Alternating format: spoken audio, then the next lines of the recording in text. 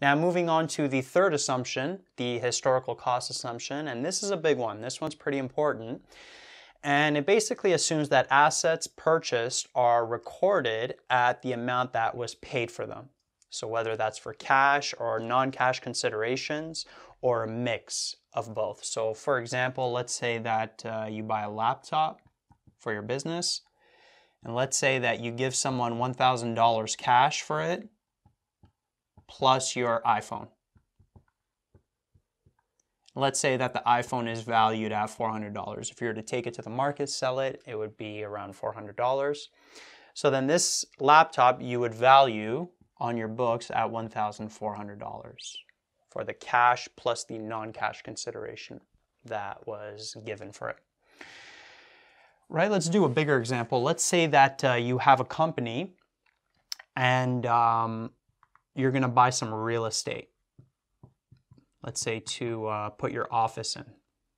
Let's say you buy this real estate for $200,000 for $200K. And let's say 2 years goes by.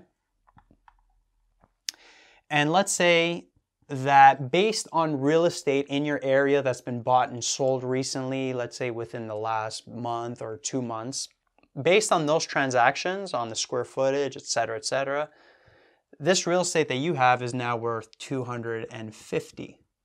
That if you were to take it to the market, you could probably sell it for $250K. What do you value the real estate at on your books, on your financial statements? Well, according to the historical cost assumption, assets purchased are recorded at the amount that was paid for them. So at the time of purchase, it was $200K. So that's what you continue to value it at. Now, why? Well, number one, we don't know how reliable these comparables are. Maybe we're looking at real estate that even though it's within the same area, maybe it's a different kind of real estate. Maybe there's a bit of a bubble in the market and there's maybe some artificial demand going on, right? We don't know how verifiable this is. This is verifiable. This is reliable here because this transaction actually happened for that specific piece of real estate. Even though it was 2 years ago in the past, it still happened. We could still verify that transaction, right? So this is more of a reliable estimate. There's not as much bias for it. Another reason is that going back to that first assumption, that going concern assumption or that continuity assumption, we're assuming that this business is going to continue to operate normally well into the future. Okay, and if they are going to continue to operate normally well into the future, then you're not going to be selling this real estate. You're going to be continuing to use that office for the business. So maybe even if it's valued at $250K and that's a legit estimate, you're not going to be realizing that anytime soon because you're going to continue to use the real estate for your business, normal operations. You're going to continue to use that office. Now, let's say that we get pretty reliable that we can sell the real estate for $250K. We get more reliable. So let's say that maybe we put up the real estate on the market and then we get a bunch of offers from really credit-worthy buyers. We have the offers in front of our face for $250K and then we just back out of the deal in that last second. So we're pretty confident that we could get this $250K in the market. And let's say that there's no bubble, there's no artificial demand going on. That's the legit price of this real estate. Why not value it at what it is? Well, in accounting, this is a pretty important concept to get your head around. In accounting, external users are okay with being under-promised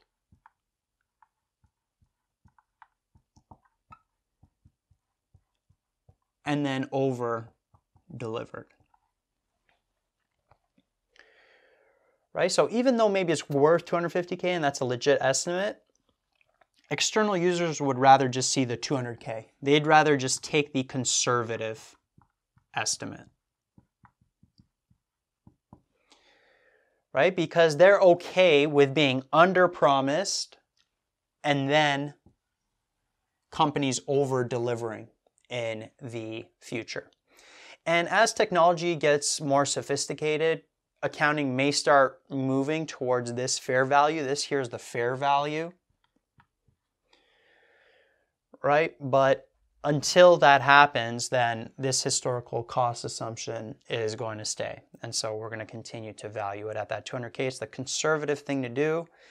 And again, external users, investors, creditors, they're okay with being under promised and then over delivered on the financial statements. Problems arise when companies start over promising and then under delivering. Okay, so that starts being a problem. Even in your personal life, you may have ran into someone that maybe promised something, right, and then they ended up under delivering or not even delivering at all, right? And we kind of lose a little bit of trust in that person, depending on how big of a deal it was.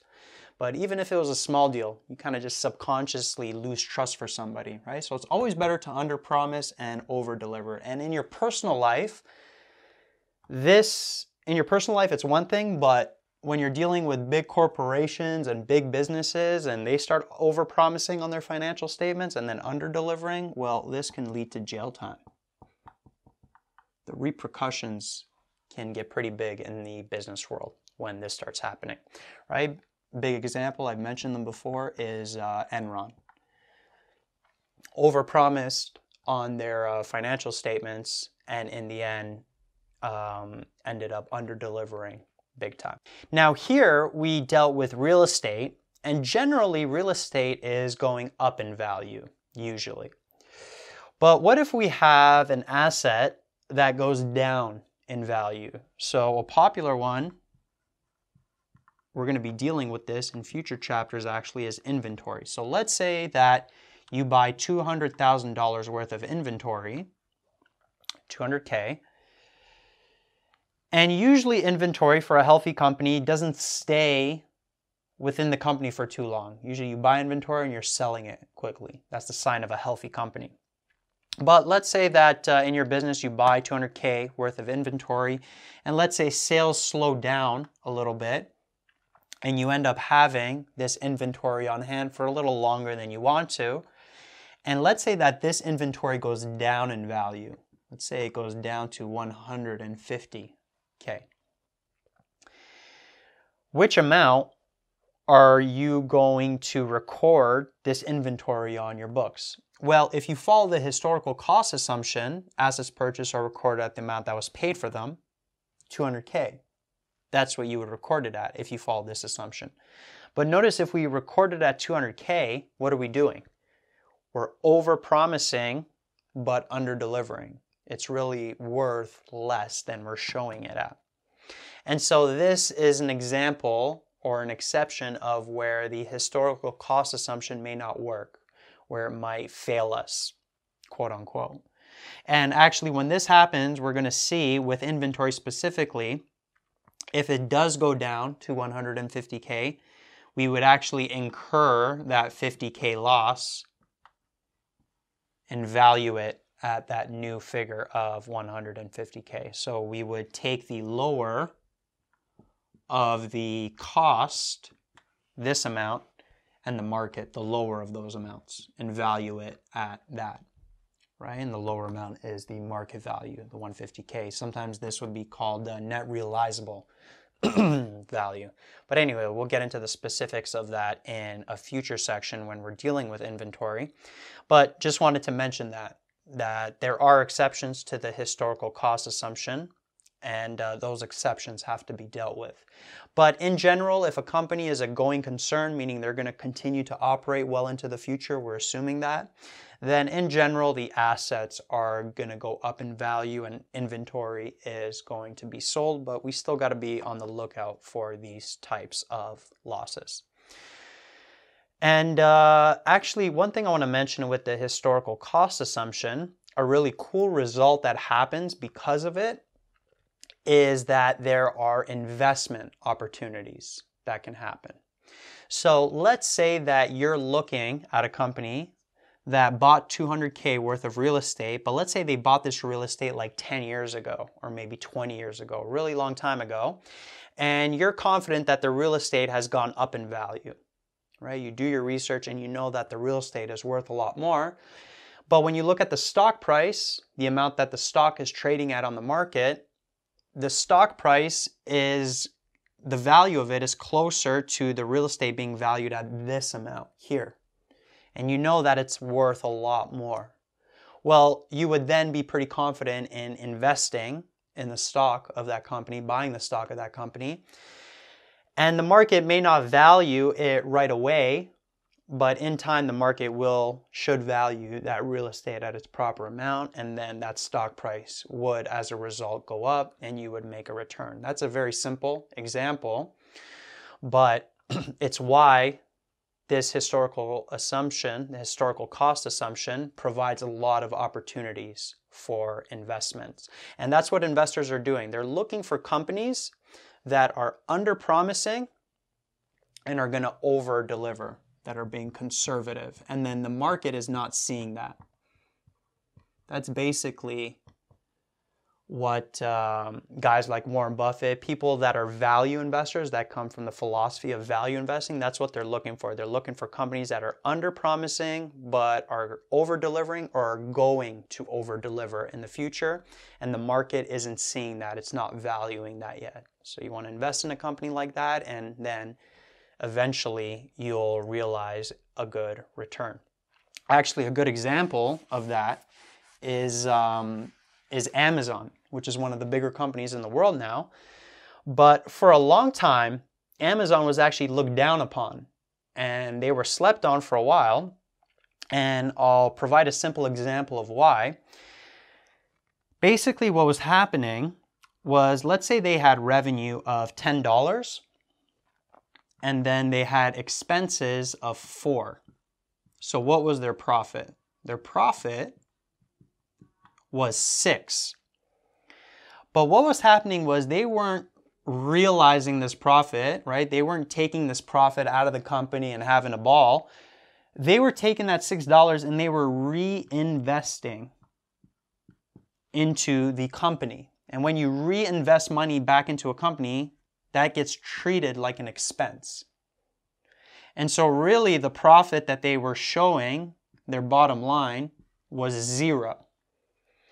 And what was happening was everyone was looking at this amount over here, at this $0 profit, right? A lot of people weren't actually going into the financial statement and analyzing what was actually happening, seeing that no, the actual profit was 6, they were just reinvesting that 6 back into the company.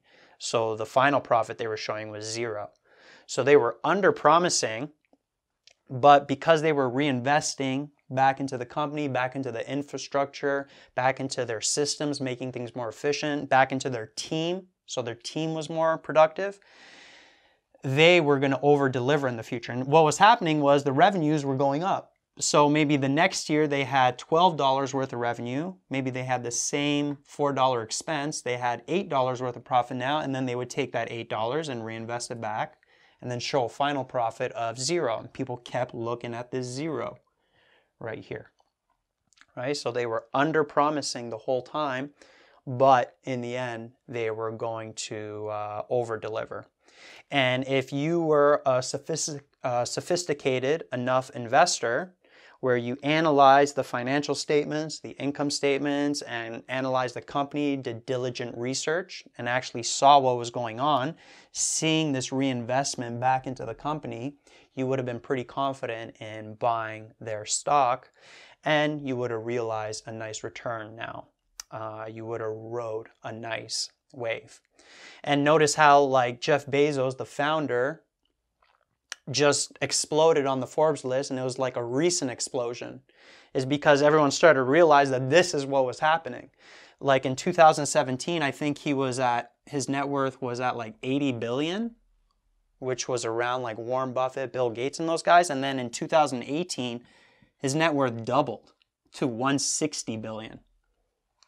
And he was so far ahead of everyone. And it's because everyone started realizing what Amazon was doing, how it wasn't really a $0 profit. They were really reinvesting back into the company. What's scary is Bezos is still probably under-promising and over-delivering, probably reinvesting back in the company, but this jump may not happen again because there's just now more attention on them. And so the market is kind of seeing more what they're doing. But if you could find a company like Amazon now where they're under-promising, but you're confident they're going to over-deliver in the future, you analyze their financial statements, you could be pretty confident in investing in them in the long run. Be confident that the market's going to value them well in the long run, and you can make a good return. And so that's a cool result that can come out of the historical cost assumption. Kind of went off on a tangent there. But yeah, I wish someone told me that when I was first learning accounting, because when I was learning it, I wasn't thinking about this stuff. I wasn't thinking about how it could be used in an application to investing. I was kind of looking at it from an abstract point of view. So it was a little bit dry for me. But if you think about it from an investor's point of view when you're learning this stuff, then you can appreciate it a little bit more. Even if you don't plan on going into finance or accounting, you can kind of appreciate this whole investment opportunities result that can happen. It's basically like complex shopping. You're looking for a deal. Anyway, historical cost assumption. Assets purchased are recorded at the amount that was paid for them, whether that's for cash, non-cash considerations, or a mix of both.